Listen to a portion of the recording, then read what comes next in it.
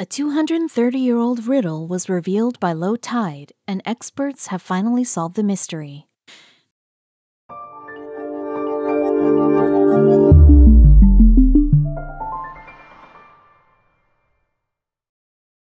But before we start, please make sure to subscribe to m&rtv and hit the bell so you never miss any upload from us. Also, leave a like right now. There's a small town in France called Plougastel-Daoulas. If you don't live in the region, you would probably never have heard of it. But in 2019, a remarkable mystery put it on the map. Suddenly, every puzzle expert worth their salt knew where Plougastel-Daoulas was and what had been discovered among its rocks. Plougastel-Daoulas is a pretty nice place to visit. It's on the coast, so visitors get to enjoy not one but several beautiful beaches. Tourists can relax on the sand or partake in water sports, but until a few years ago, those holidaymakers would have been unaware of the fantastic mystery the town was home to. If they had known, that spot might have become a site of historical interest just like many others. In Plougastel-Daoulas, the whole town is a dream for history lovers in some respects already. You can stop by the ancient abbey of Daoulas, which dates back to the Dark Ages, and marvel at how well it has been preserved. Around that historical site, there are many other exciting spots for history fans, including churches, graveyards, and fountains. And it's said that the water one fountain produces can even cure sick children. That should give you an idea of the kind of reverence people once had for the area. Plougastel-Daoulas is also noted for its strawberries. Farmers of the olden days discovered that the slopes around the village were absolutely perfect for growing large quantities of the fruit. So if you decide to holiday there, expect plenty of strawberry-based food and drink to be found in restaurants. So far, the town has survived the French Revolution and 2 world wars, historical periods which obviously saw great loss of life. But something else survived all that historical turmoil too. If you go to a particular Plougastel-Daoulas cove at low tide, you'll find a boulder which baffled experts for years, and its secret has only recently been uncovered. The mysterious rock in question was discovered sometime during the 1970s, according to French media.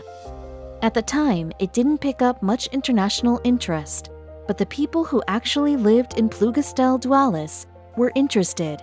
It took a while, but a French-language news website, Ouest France, reported on the story in 2017. The news outlet reported, some time ago, walkers discovered a block of granite at the bottom of a cliff on the peninsula. So far, nothing abnormal. The erosion had done its job. The cliff had receded, and the stone had fallen, except that on this block of stone, weighing several hundred kilograms, there were some very strange inscriptions. It seemed the people who discovered it had worked for the mayor's office in Plougastel-Daoulas. Apparently, they had found the rock by sheer accident and gotten to work highlighting the lettering. They'd removed the lichen, which had built up over decades, and then used chalk to make the inscriptions clear enough to see. But no one could work out what was written on the rock. The inscription contained both letters and symbols, making it even more confusing. It appeared to read Rock R.B., Dre R. Grio, Se Evelo R. Virionis Bauvo, and Obi Brisbavelar Froik Al. There was also a drawing of a ship and a sacred heart with a cross, plus 2 dates, 1786 and 1787. The dates were the easiest things to understand because there had been significant things happening in the area between 1786 and 1787. Several naval defenses had been erected along the coast. The Bay of Brest with Britain and France at war, and one nearby was the Corbeau Fort. Was that what the symbol of a ship was about? But what about everything else? The 2017 West France article noted, today the engraved block keeps its secret and the town hall's heritage department is looking in vain for a new champion to find the key to this mystery. Jean-François Champollion was a famous French linguist who helped decipher the Rosetta Stone, by the way. Come May 2019, the officials of the Plougastel-Daoulas announced a competition to finally try and crack the code. It was open to linguists and puzzle experts from all over the world, and the contest was called the Champignon Mystery at Plougastel-Daoulas, after Jean-François Champignon. To take part, all potential future champions had to do was register with the Plougastel-Daoulas mayor's office, and they'd be sent photographs of the rock and its mysterious inscription.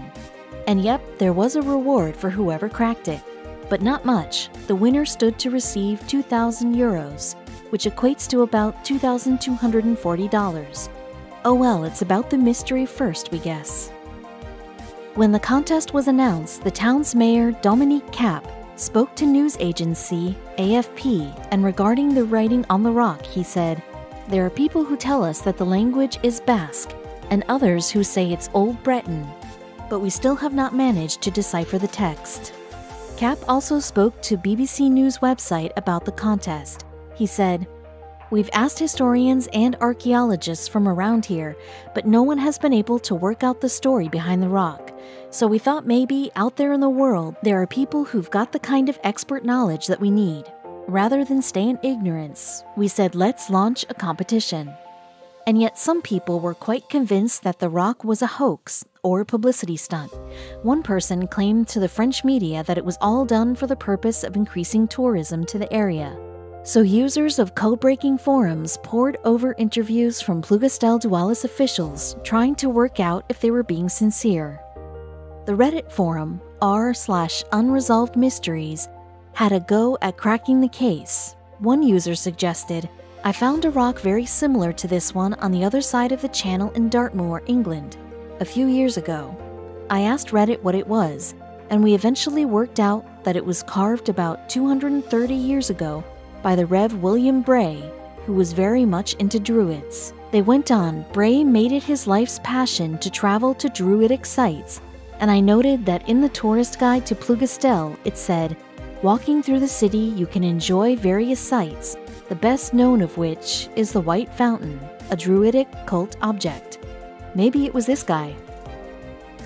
Another person suggested, "My theory after looking at this for a while is that this might be just a list of names.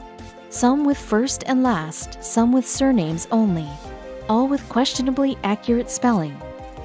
Indeed, some of the letters on the stone were spelt upside down, as if the person barely knew the language."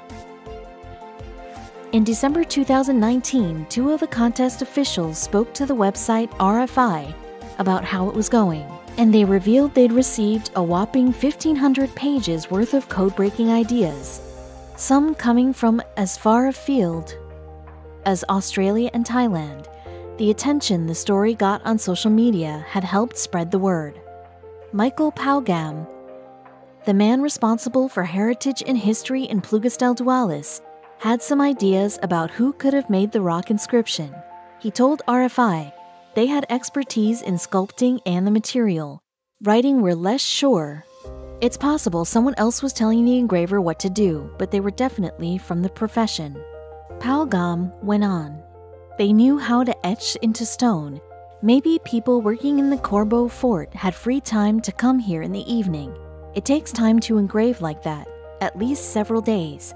Perhaps they set up a campfire over there, a picnic over there, and one of them worked on the inscription." Plus, a Breton language expert, Francois-Paul Castel, spoke to RFI too. Because his uncle had come up with his own transcription of the rock's code back in the 1980s, but never ascertained what language it was in. It could, of course, be in more than one. Castel told RFI that there were some words on the rock that appeared in Breton, including those for nest, clay, and forever. Other words appeared to be in different languages, though. Castel thought there might be Catalan, Spanish, and Russian on the rock, too. He explained, "Plougastel is close to Brest, and Brest is a big port, and as in all big ports, you can meet sailors from all over the world, speaking all kinds of languages." Castel thought he might have found 20 Breton words in all. Unfortunately, that wasn't enough to reveal the secret of the stone, but one phrase he'd found was very intriguing indeed. At the top of the stone, he believed was written the sentence, Through these words you will see the truth. Yet neither the words nor the truth had been uncovered yet. Stéphane Miquel, another town official, told RFI, "We're certain there's a logic to the sentences, to the alignment of the words. It's not just someone who engraved a letter here and there. They had something to say, but for now we're not sure of the language. That's why we're interested in all these theories about it." And with so many heads together, by February 2020, the mystery of the Plougastel-Daoulas rock was finally solved. It turned out that more than one person had solved the code-breaking contest because their solutions were so similar to each other. Therefore, it appeared that this explanation was the most likely.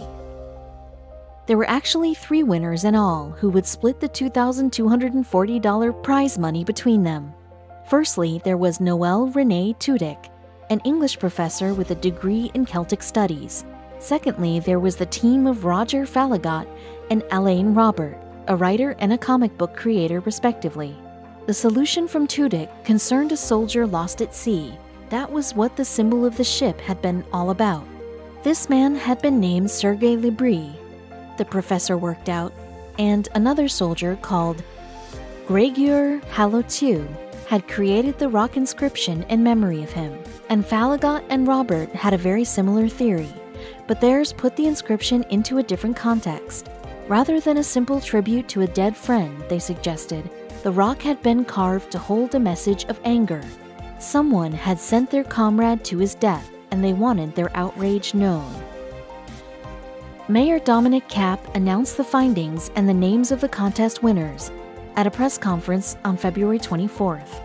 He said that although today we have made a great step, there was still more to uncover, because parts of the text were still unknowable despite people's best efforts to solve them. But the decoded, translated fragments were interesting enough in themselves. Noël René Tudic's translation read, "Sergei died when, with no skill at rowing, his boat was tipped over by the wind." The writer, he thought, would have been a man who spoke the 18th century Breton language, but was only semi-literate. The other translation added a more personal element to the story. It declared that the unfortunate Sergei was the incarnation of courage and joie de vivre, zest for life. And yet, somewhere on the island, he was struck and he is dead. The speaker, Falagot and Robert thought, blamed someone else for this death.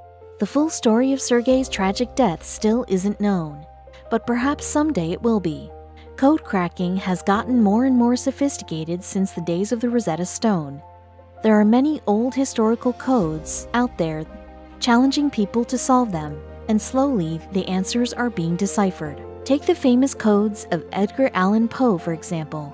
The celebrated author was a cryptanalyst in his spare time, and in 1840, he posted 2 codes allegedly sent to him by a Mr. W.B. Tyler. It took until 1992 to solve the first and 2000 to solve the second. Many people think that this Tyler was in fact Poe himself, playing games with his audience. And the codes of World War II still fascinate people. Most famously, Alan Turing worked to decipher codes sent between the German military during the war. This resulted in swinging momentum in favor of the Allies, but there's some World War II codes that still haven't been cracked to this day. Another famous code just so happened to be cracked in 2020. In December of that year, news broke that a cipher left by the notorious Zodiac Killer had been solved. It began, "I hope you are having lots of fun in trying to catch me," and made chilling references to capital punishment and paradise. He meant paradise, by the way. Stupid murderer couldn't spell, it seems. The FBI confirmed that the cipher had been solved, a win for crime solvers even though the real Zodiac Killer was never actually found. It had taken over 50 years, though of course that's nothing compared to the hundreds of years the Plougastel-Daoulas inscription stone had stood unsolved. All in all, it was a pretty good year for breaking codes. The Plougastel-Daoulas stone still remains where it fell at the base of a cliff, but the officials of the town are planning to lift it out and put it somewhere more accessible. So perhaps in the future you can visit and read for yourself the fragmented tale of Sergei Libri.